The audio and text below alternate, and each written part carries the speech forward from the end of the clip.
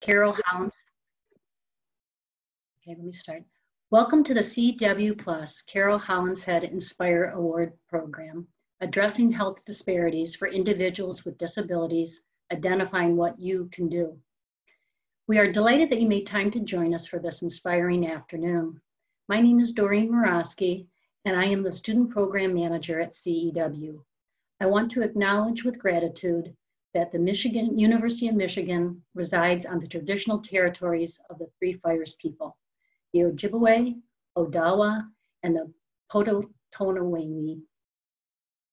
The program will be recorded, and then we will pause it when we move into this section where we'll have breakout sections and discussion. CEW empowers women and underserved individuals in the University of Michigan and surrounding communities by serving as an advocate and providing resources to help them reach their potential academic, financial, and professional potential. We offer many services at CEW, one of them is which the program you're participating in today. We also offer free educational and career counseling, as well as funding opportunities for students at the university, and this Inspire program, which you're part of today. The other thing we offer when it's not in our non-virtual times is we do offer study space, and we also have staff and faculty advocacy that continues out through the world, and we also offer social work internships at the center. In these turbulent times, there are many challenges facing our complex world. As part of the CEW initiative, we highlight and celebrate individuals that have found ways to focus their attention on creating positive change in areas that have meaning to them. The CEW Carol Hollenshead Inspire Award for Excellence in Promoting Equity and Social Change honors our former director, Carol Hollenshead's 20-year tenure at the Center for the Education of Women. Awardees are faculty, staff, and students, either as individuals or groups, whose sustained efforts have resulted in greater equity in regard to gender, race, class, age, disability, gender identity, or sexual orientation.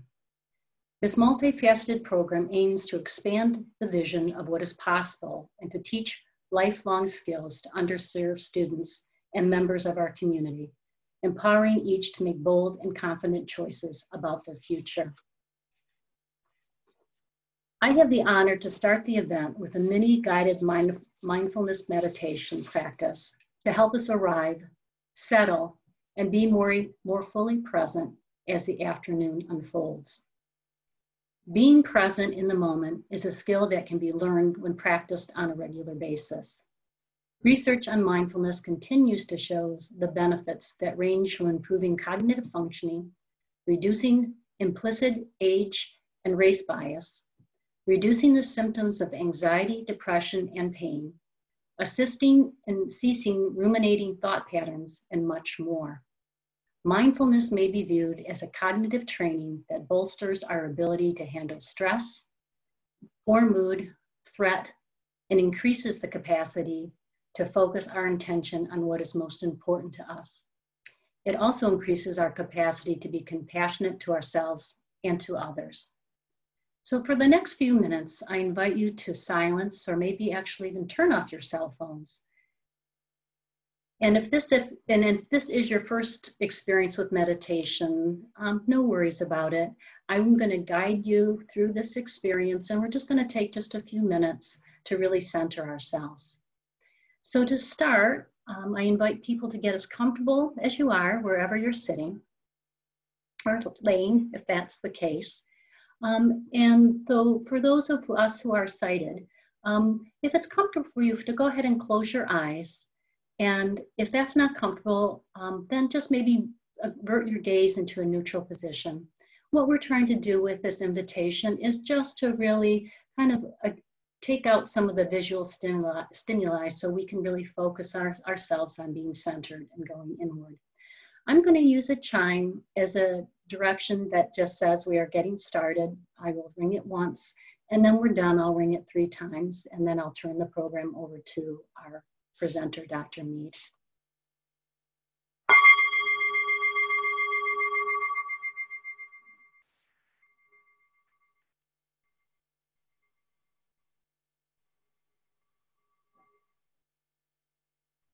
So just taking a moment to settle in.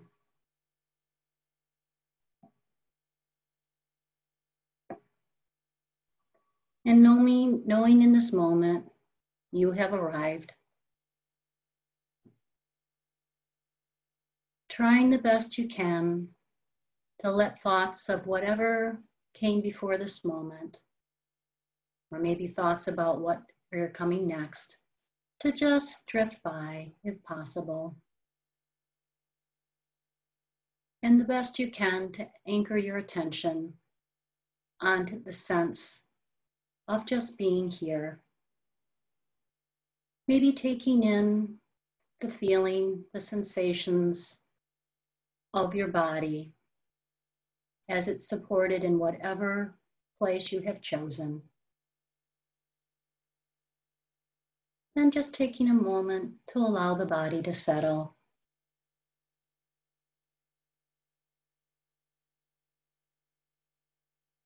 Maybe noticing whatever sensations are present for you in this moment.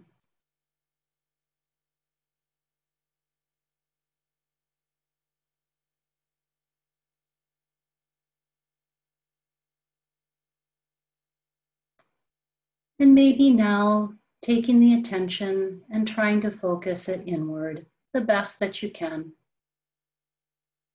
Sometimes it's helpful to turn the attention to your breathing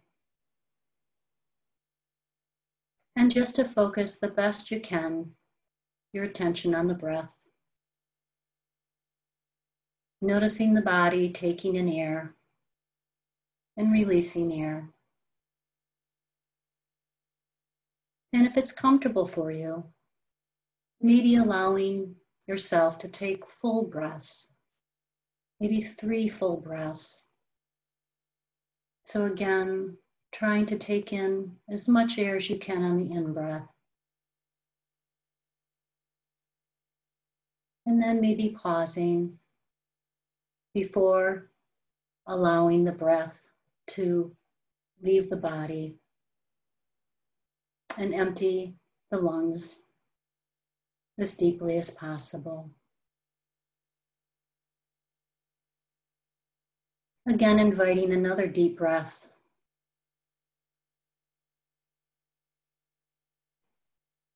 Allowing the body to purposely take in as much breath and air as possible. And then again, allowing the body to release the air.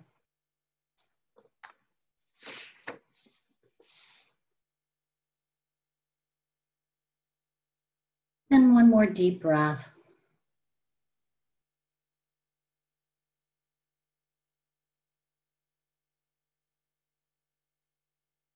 And now allowing the body to move into the pace and rhythm of the breath that's most comfortable for you.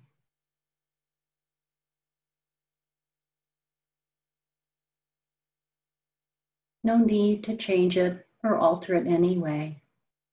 Just allowing the body to take in air and release air in a way that's most comfortable to you in this moment.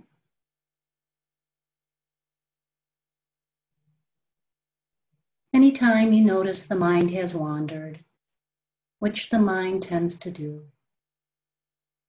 just simply, with kindness, trying to bring back the focus of your attention to your breath.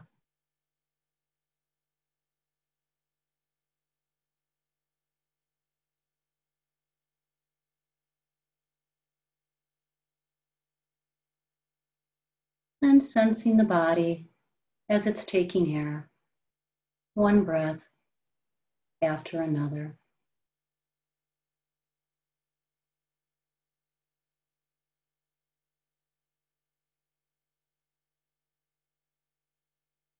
As the mind has stilled, maybe seeing if it's possible to invite a little bit more comfort throughout the body.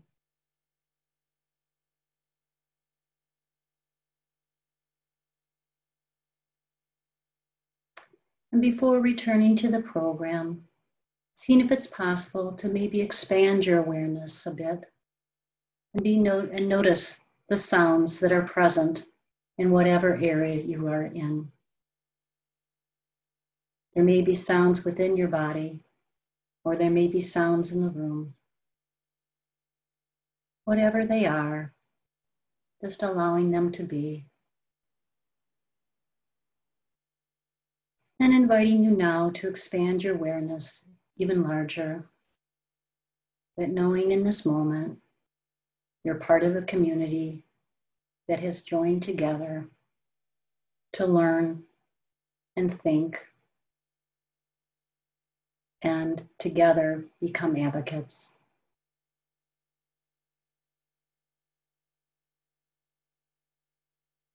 And expanding the awareness to knowing that the air we breathe is the air that all humans breathe around the world.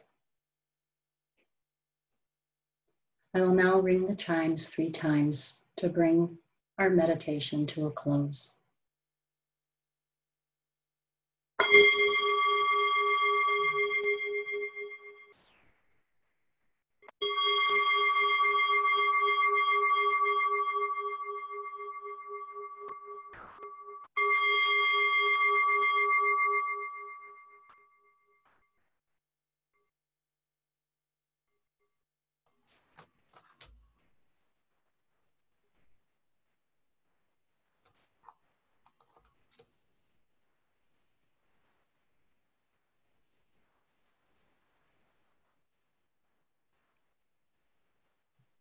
Welcome again, and hopefully we're all here together now. Part of bringing mindfulness has been intentional to the Inspire space as we approach any kind of issue, or even just trying to bring our best self forward. It's often good just to center ourselves and to be grounded in the present moment. And now what I will do is I will turn over, I'm going to introduce Dr. Meade to the group. And I also want to say that today, as we move through our meeting, if there are questions that come up, feel free to use the chat function to bring your question forward. Dr. Meade may answer the question during the presentation now, or some questions may be saved till later where there will be a question and answer period. So let me tell you a little bit about Dr. Meade, and then she will have some more comments to introduce herself as well. Michelle Meade is an associate professor in the University of Michigan Department of Physical Medicine and Rehabilitation.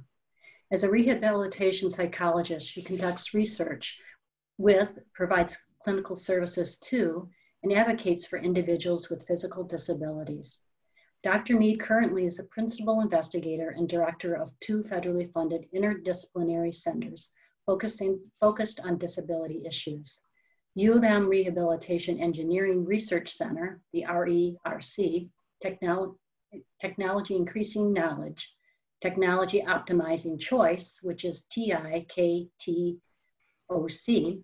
which is focused on developing and evaluating mobile technologies to enhance health management and interdependence among adolescents and young adults with disabilities.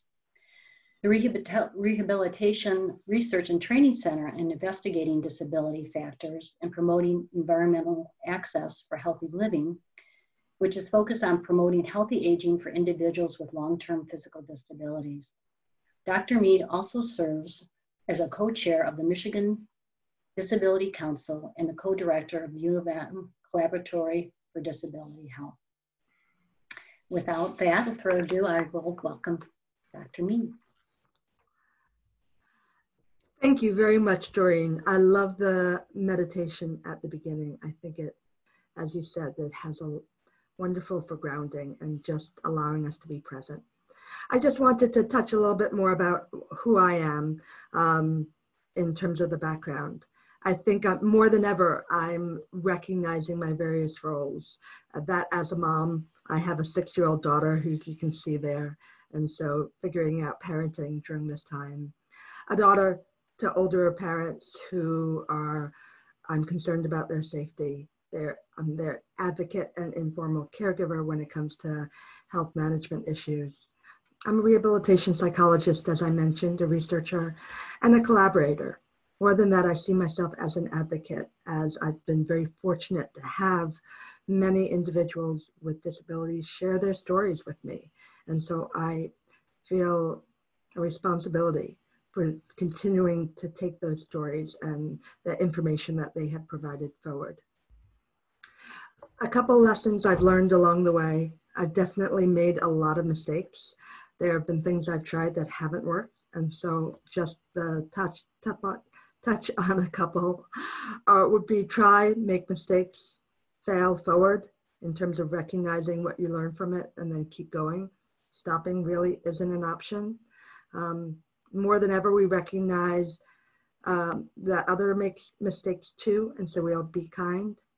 Know that the world isn't fair. We very much see that. That's becoming increasingly evident to folks. But don't let that stop you from trying to make it so. Don't stop working for justice. Be authentic. That carries you through a lot. Just trying to truly understand, not to advance yourself, but really to advance the common good. Recognize what you do not know, and so collaborate. That's been one of my key factors associated with my success, my willingness to just ask questions, knock on doors, and ask for help in terms of seeing and exploring issues. Identify and recognize your own strengths, as well as recognizing the strengths and skills of others. Making sure that your word means something. So once you start a project, finish. If you say you're going to do it, following through. And then finally, developing a vision for your future. And I think hopefully today may help you do that. There's so much going on that it is very much my hope that we can all together develop shared visions for enhanced disability justice, enhanced racial justice, enhanced health for everyone. So I want to once again thank you for coming. There's so much we are dealing with right now. The staying safe, finding information, making informed decisions, and dealing with all the challenges of finally having a conversation, and hopefully a meaningful national conversation about racial justice. Most of us have Zoom fatigue, and so this time here is precious. I want to go over information, but at least in the last half hour, if not more than that, I want to really talk and allow us to brainstorm and think about what we can do to make a difference, to move forward. So with that, this is about addressing healthcare disparities with individuals with disabilities, identifying what you can do. The focus is to increase knowledge, to enhance awareness about possible steps, as well as some of the efforts going on here at the University of Michigan, and to identify modifiable factors in your own environment. So we'll talk first about disability and healthcare disparities. We'll talk about the difference between fixed and modifiable disparities and some steps to address those. Then we'll get into the brainstorming. That will probably be at 3 o'clock or a little bit before. And we'll split off into breakout groups at that time, have about 10 minutes of discussion in those groups, then come back and share. So what is a disability and who is affected? Somewhat, it depends on who you ask, and I'll go into more of that, but often folks view disability from their particular lens. In surveys and research, there are specific questions that are used. Are you limited in any way because of physical, mental, or emotional problems? Do you have health problems that require special equipment?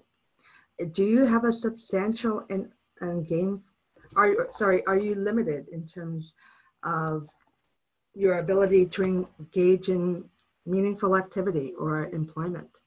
Other disabilities come with a diagnosis, a screening, or a functional assessment. I think there's a problem in many of these because they're fixed. And I certainly reject the idea that having a disability means that you cannot work, except that perhaps that's reflective of the lack of awareness or lack of willingness of too much of our culture to make needed accommodation to facilitate it. The definition or the model proposed by the by the World Health Organization is that International Classification of Functioning Health or Functioning Disability and Health, the ICF. Within this, you see that it starts with an impairment that then impacts or affects what you do in daily life and independently do. The activities may be things like being able to bathe, dress, or walk, and then those in turn affect participation. These are in turn impacted by both personal and environmental factors. Personal factors include age, gender, race, income, where environmental factors include the assistive technology available, the people around you and their knowledge and awareness and attitudes, and programs and policies. And this is the model and approach that's really accepted across the world and especially in the scientific community. A short definition by the CDC is any condition of the body or mind that makes it more difficult for the person with the condition to do certain activities and interact with the world around them. And I'll show you the graphic that they came up with in a minute. Disability impacts all of us. There are over 61 million adults in the United States living with a disability. And there are more who are touched by a disability as a family member, as a caregiver, as an advocate. That disabilities increase as we age. That there are particular disabilities which folks seem to age into, such as hearing and vision disabilities, which get worse, particularly in the late 60s and 70s. But there are many people living with a disability in childhood and as a young adult. And these individuals then often have different access to different options and resources. You do see, that the individuals with disabilities come from many different backgrounds, and they have many different types. One of the classifications breaks it down with regard to mobility, cognition, independent living, hearing, vision, and self-care. With the mobility issues, identifying that most often. Individuals with disabilities experience significant health and healthcare disparities. I just want to take a minute to talk about what these are and how they relate to one another. Now, if we think of health and healthcare outcomes as a circle, as in here, that the social determinants of health are within that. And so things like opportunities, education, the environment in which you live, and that then impacts your health. Health disparities are differences in the incidence, prevalence, mortality, and burden of diseases and other adverse health conditions that exist among specific population groups in the United States. When we think about differences in health outcomes, we may think about different levels of cancer rates among folks in a specific area or of a specific background. In contrast, healthcare disparities are differences in the quality outcomes and satisfaction with health care services. They're one component of health outcomes, but I think they're the ones that I want to look at more specifically, because as a healthcare providers, they're the ones that I think are our responsibility. But what you see is that individuals with disabilities have higher rates of early death, of suicide and attempted suicide. They have higher rates of hospitalizations, sedentary behavior, smoking, and tobacco use. They have more preventable chronic conditions, more oral diseases, higher levels of executive dysfunction, and health illiteracy. They're also more likely to undergo severe medical complications, to report only frail or poor health, to experience social isolation, depression, anxiety, to report insufficient emotional support, and to identify risk factors for alcohol, substance abuse, and domestic abuse in service. And so for me, looking at these risk factors, looking at these disparities that are experienced by individuals with disabilities, you would think that you would say that there is very much a need for our healthcare services to be tailored, to be open to them, to be responsive. And unfortunately, what we see is that individuals with disabilities are less likely to use medical services associated with preventative care or health maintenance. They're less likely to access to routine dental care, likely in part because of lack of coverage by insurance. They're less likely to have counseling around issues of alcohol and substance abuse. And you can think about the various reasons for this. They're less likely to have treatment for mental illness. They're more likely to report unmet barriers of care, cost barriers, times unable to access care, or encounters characterized by feelings of being disrespected or not listened to. They're 10 times more likely to report low satisfaction with regard to a healthcare service, and that increased severity of disability is associated with lower rates of satisfaction. Of course, and unfortunately, there are intersections here that women, Black, Indigenous, and people of color with disabilities, people living in poverty, children, LGBTQ individuals, and individuals in certain geographical areas experience even worse health and healthcare disparities. When we think of then of what we can do and what is going on, we go back to this ICF model. We think about what the body is, what the impairments are. And so I work primarily with folks with spinal cord injury. And for this group, we know that they may have paralysis. And so that may impact ability to walk. That in fact can impact a lot of other areas. But that, whether or not it does, is influenced by the other factors. It can be influenced by their beliefs about working, about their education, about their access to education and resources. It's definitely impacted by things like the policies, the transportation that's available to get to a job site, the ability to get into the buildings, the location of the country, and if it has jobs available, the environment, if it's extreme weather events in particular, what are healthcare or what are policies in that area to support employment, and then what healthcare systems are in place. Between those two, though, there is a connection.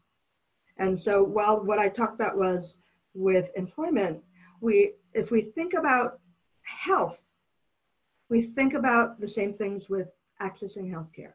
And so does our healthcare system have transportation associated with it? Can we get into the building?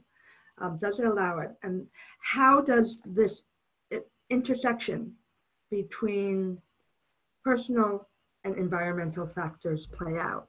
In particular, is healthcare designed to meet the specific needs of the individuals with disabilities? Is it affordable? Is it available? Is it accessible? Is it acceptable? And are there accommodations available?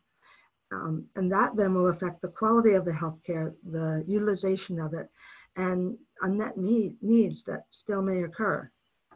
What factors you need, though, to make a difference may be different for different people. And so one of the things that I really want to talk about is some of this difference between fixed and modifiable factors, and then factors based on that interactions. So when we think about personal factors, you can consider fixed factors such as race, age, past history, and the body structure or impairment that is going on. And while much research often looks at these and associates them with outcomes, when we look at healthcare disparities, what we really want to look at is those modifiable factors. Factors such as education, insurance coverage, the people's attitudes and beliefs, their behaviors, levels of health literacy, and then psychological characteristics, such as resiliency, such as social support, and think about how those make a difference. When you think about environmental factors, there are fixed factors. If you decide to stay in a specific environment, you kind of have to put up with the weather there, including and the climate.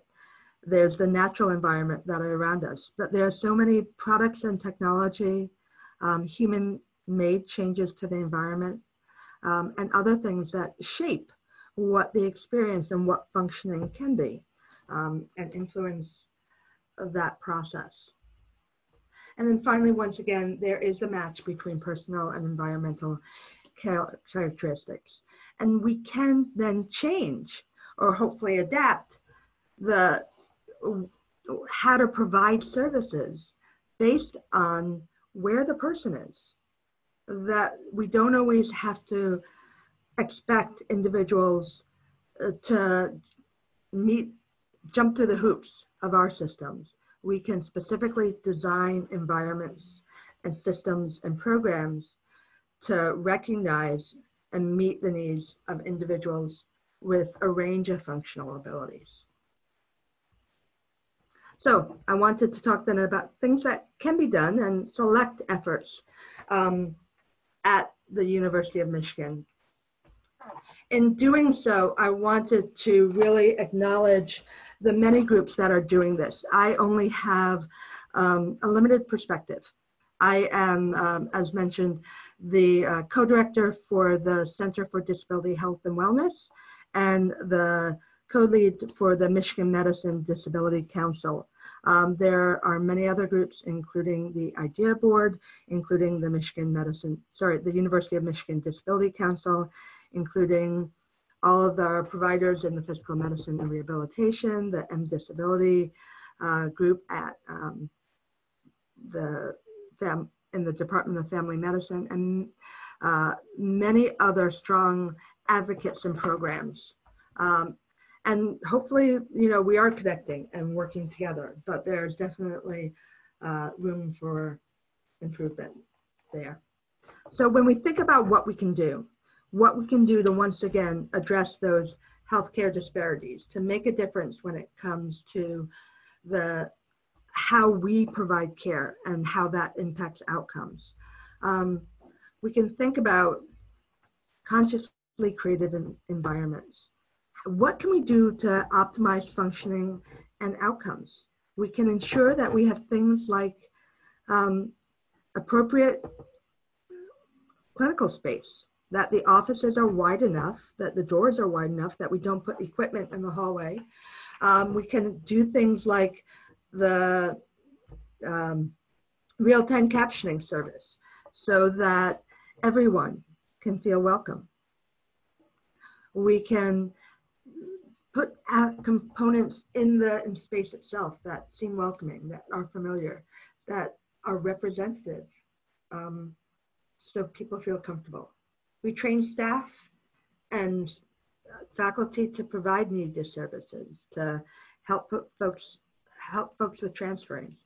And we integrate images of individuals with disability as healthy and engaging in wellness activities.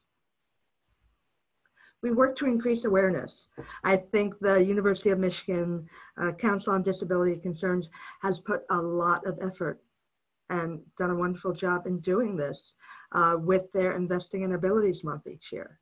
I know we're trying to do this as part of the Michigan Medicine Disability Council, that the Mighty event last year and others are working to acknowledge that to talk about what disability is and what it means, to acknowledge that disparities do exist. More and more, I think there is recognition of privilege, of working to make accommodations. With all of these, we want to, once again, identify our own strengths, biases, limitations, and priorities as systems and as individuals.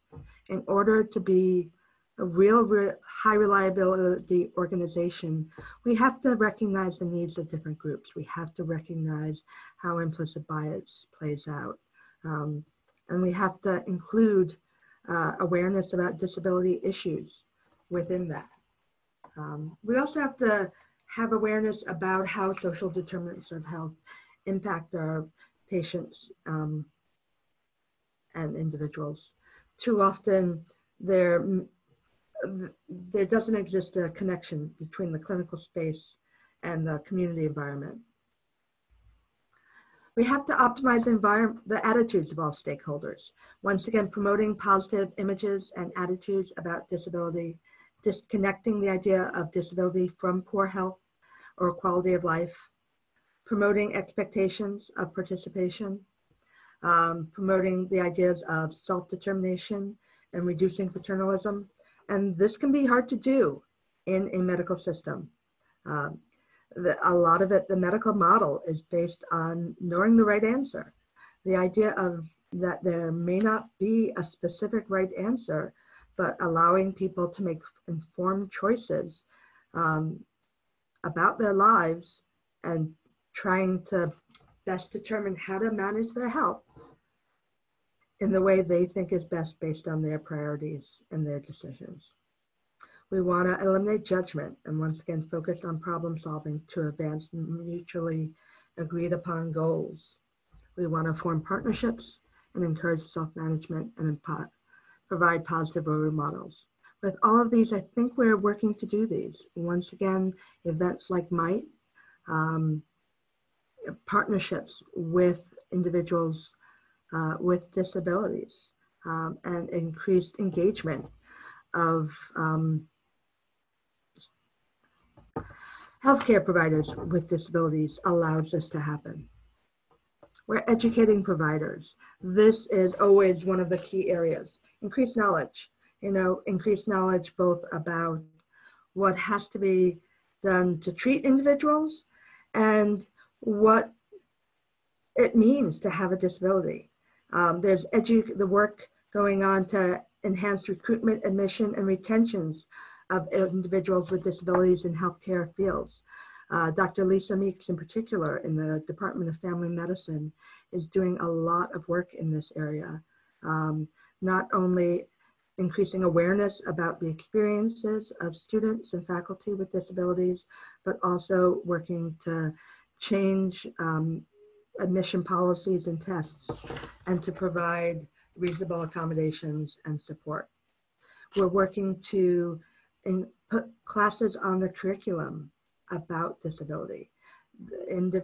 Currently, the medical school only has a few hours about the topic, and then folks go on to the next. It's a complicated issue with a lot that needs to be said. And so courses such as the one in pharmacy by Dr. Steve Erickson, an online program that will be starting in the fall, as well as rotations related to disability issues, are critical in making a difference.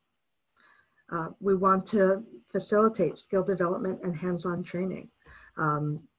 This may relate to how to communicate or how to even think about self-management and giving that back. We've created an online e-learning course to facilitate primary care providers to teach primary care providers how to facilitate the self-management of folks with spinal cord injury.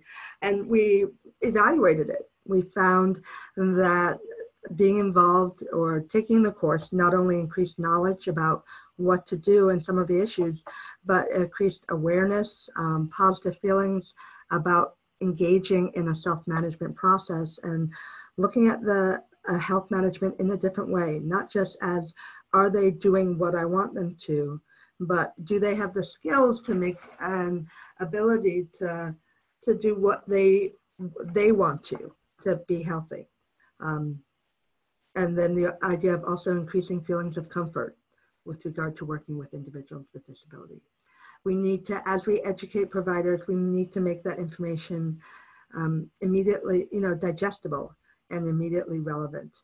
We need to provide it in both just-in-time information, healthcare practice alerts, as well as consultations. And I'm sorry if anyone is trying to share. I don't have access to the chat right now. So Doreen, if anytime you want to see something and want to jump in, please do so. We have to gather data. We don't know what we don't know until we ask. We can't especially make comparisons or identify healthcare disparities unless we're measuring something. Identifying disparities is based on differences.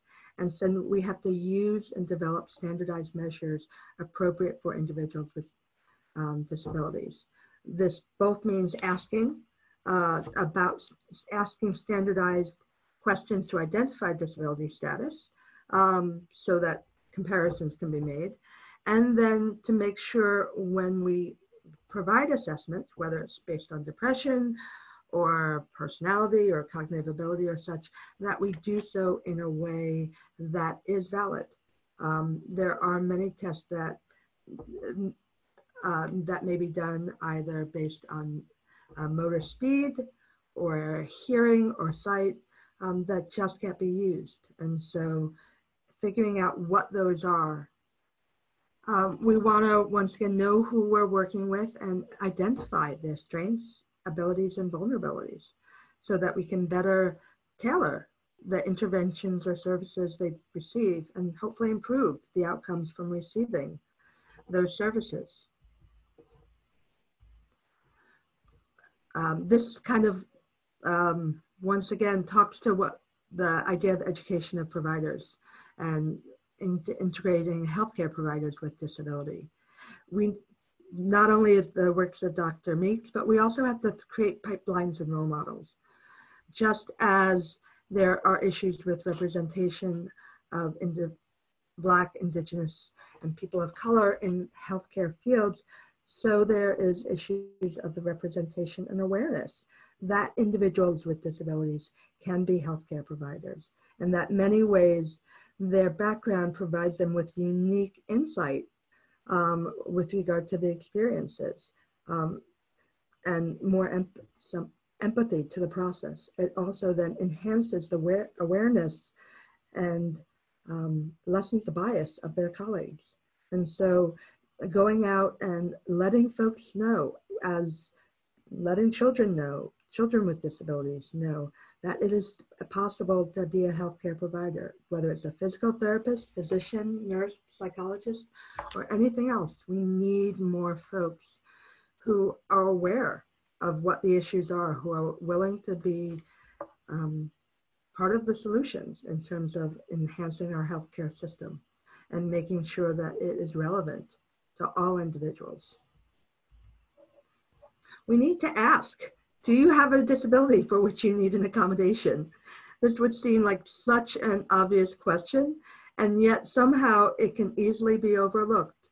When you, as part of the Michigan Medicine Disability Council, we've looked about issues of accommodations, and you type it into the website and what you find is lodging. And so the idea of asking about accommodations needs to be something that we put in a standardized place in the medical record and is asked once and not over and over again, that is not embedded in a note, and that we are then prepared to make that accommodation when the patients come in the room. And it needs to be both a disability or an accommodation that needs to be made for a patient or their family member. Krista Moran in particular is leading this charge and working with the folks at EPIC. We hope to have this soon integrated with at least initial questions about type of disability, and then requesting information about what type of accommodation may be needed. one of the focus factors here that many individuals who have functional impairments or who use wheelchairs or walkers may not specifically think, okay, I got a disability. Particularly older adults may think, oh, but I just can't walk, or I just need to use a scooter or oxygen, and how that fits in. But nevertheless, we have to be prepared as healthcare providers to provide assistance and to know when not to, but definitely to provide the necessary equipment and rooms for this process. So we got to ask. This will also allow us to then go back and say, how are we doing? When we do satisfaction polls, we can then compare. Are we doing okay with providing services to individuals with disabilities? This is the only way we're going to change. We have to see what we know, where we're doing right, but also where we're doing what we're not doing, or what is that we're not seeing at this time, so that we can make changes and improve things. We need to keep screening for functional deficits. Sometimes folks don't realize, especially if it's a slow onset of a disability. So we have to continue to do screenings of hearing, vision, cognition, mobility, self-care, and independent living. And then we actually have to do something with the information. One of my personal pet peeves is when we identify issues with cognition and then don't make any accommodations. We don't provide information in a different way. We don't, if we know individuals may have issues with memories, we don't look for secondary sources of self-report data about history or what is going on. We need to use the information that we collect in order to make things better. In order to adapt and tailor care. And once again, if we find that there are, that folks have cognitive deficits, that there are specific ways that individuals learn, if we know that they're not able to problem solve very well, we need to change our approach. We need to provide the services that they need rather than just push the services that we have convenient or easily available. We need to consider and keep supporting families and social networks, providing them with information, involving them in care, and advocating for policies and programs that recognize and accommodate competing demands. We need to once again develop interventions and programs that consider cost, scalability, that are realistic about issues with transportation and travel. And if nothing else, you know, the pandemic and the concern for safety, I think, has really pushed us to think about what can we do? What innovations do we need, particularly as related to telehealth? What more can be, what really needs to be done in person and what can be done at a distance? And then who needs to travel? Does it always need to be the patient, or are there other options available? We want to engage with communities. Health occurs not in a hospital or a clinic, but in the context of people's lives. And so that is, I think, where we need to be working. We need to be, you know, being informed by patient and community advisory panels. We need to be including individuals with disabilities in quest for solutions. We need to be working with opportunities for health and wellness. There are a couple of great programs now here at University of Michigan working on adaptive sports for individuals with disabilities. We have the UMACE program, which is more focused on the recreational and initial levels with children and adults. And then we have more of a collegiate program led by Dr. Okalami. And both are really important in terms of changing the conversation, not just exercise as treatment, but exercise and physical activity as engagement and wellness, and then providing the visual of we're all part of this. Everyone needs to be included. And so when you think about developing something, the range of what you're thinking needs to be enhanced and expanded. And finally, sorry, I think I have two more. Knowledge translation. We want to make sure that when we do research, that when we do programs, we integrate what we know. We integrate research knowledge, best practices. We promote it. Technology is developed. We integrate it into the healthcare system in ways that make sense. With the Rehab Engineering Research Center, you know, those and my work through that became really evident. We developed apps, but where it fits and how it's supported by our healthcare system versus another entity, such as an app store or such, becomes confused. And then the idea of individuals collecting information, whether through Fitbit or others, and doctors able to see and use that information in a meaningful way. Review and update policies, really important. Know what your policies, department and institutional policies are, and continue to work to improve them. I've been blown away by the recent work of the U of M Council on Disability Concerns and their advocacy during this time, their advocacy to ensure that the president of the University of Michigan and all of the leadership are recognized and accommodate the individuals with disabilities who are the leaders, the learners, the patients, and the providers here, and the educators. So and once again, we want to increase awareness about the impact of state policies within this. And finally, we want to collaborate. These are some of the individuals who are passionate groups of people who are trying to work to improve things, getting involved to make a difference. The group that I mentioned is the U of M Center for Disability Health and Wellness. This is open to all members of the University of Michigan community, and the focus is once again on using research, education, and training, clinical care, and community outreach and advocacy in order to address inequities in healthcare access, quality, and outcomes for individuals with disabilities across the lifespan. So now it's your turn.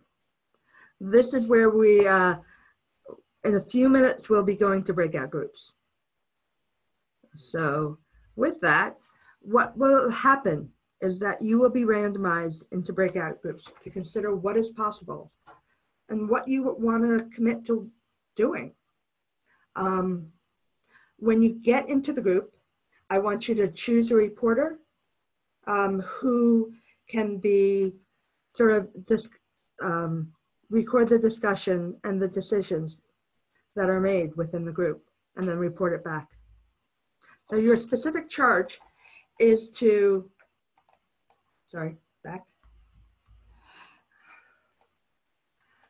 briefly,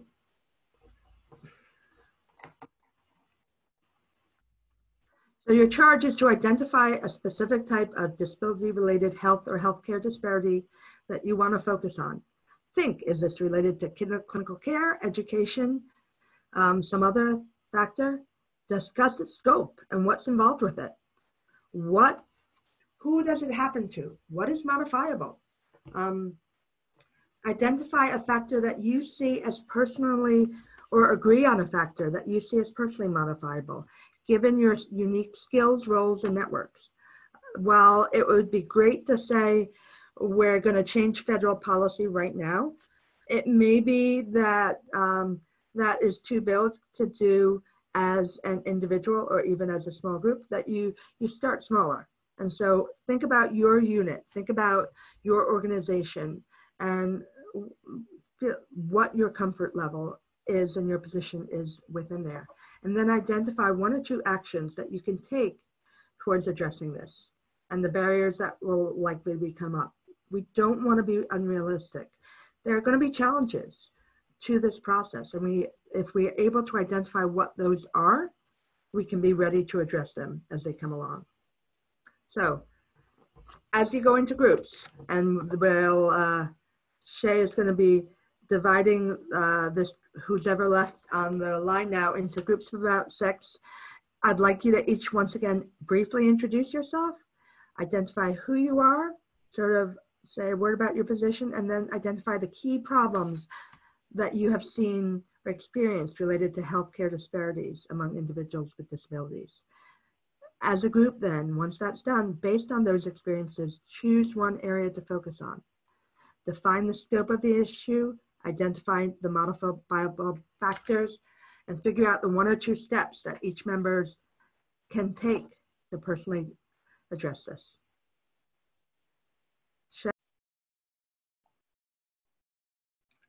Thanks. So in short, sorry, healthcare disparities do exist. I think you've all are very aware of that. We just need to need to begin to break it down and figure out how to partner to keep pushing little bits of this at a time. And we don't need to always carry the whole thing on our shoulders all the time. We need to take breaks. We need to be affirmed. And then we, you know, if we fall, we need to get back up and keep going, because this is our lives. This is our lives, our friends, our colleagues, our families. And I think it's important to have that vision for ongoing, that what we do matters. So thank you. What you do matters. I appreciate your being here. Yeah, thank you so much, Michelle. That was really inspiring. And again, finding ways that we can all do something to make a difference and again, bring the awareness, which oftentimes, again, is the missing piece to making action happen. So in closing, what I'd like to also just acknowledge is that after this recording today, we will be sending an evaluation out as we'll also be sending a recording. And you want to share that with people that maybe weren't able to join us, please do. And we do appreciate you taking a couple moments, if you don't mind, with the evaluation. As we all are learning this new virtual world and trying to bring programs to you, it's really helpful for us to have that feedback. Please check our website out for more upcoming events. We are going to go forward. We have an advocacy symposium that will be taking place on September 10th. We're moving it again from an in-person to an online platform. And so again, that's where we're going to be showcasing the Carol Hollenshead Inspire winners for the upcoming year. Will be giving their lightning talks during that symposium. And again, I think you can see by the caliber of people who bring their passion and good work in front of us. I have to say personally, it's been really amazing to work with this program and with the presenters bringing forward. So thank you again, Michelle, and thank you all for joining us this afternoon for the program. I hope to see you again. Thank you all.